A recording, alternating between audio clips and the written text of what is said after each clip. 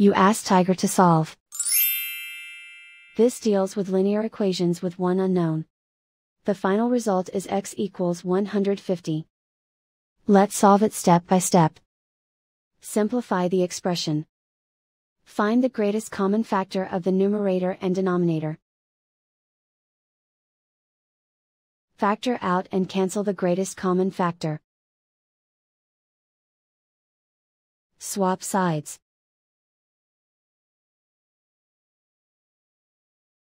Isolate the x. Multiply both sides by 450. Group like terms. Multiply the coefficients. Simplify the fraction. Multiply the fractions. Find the greatest common factor of the numerator and denominator.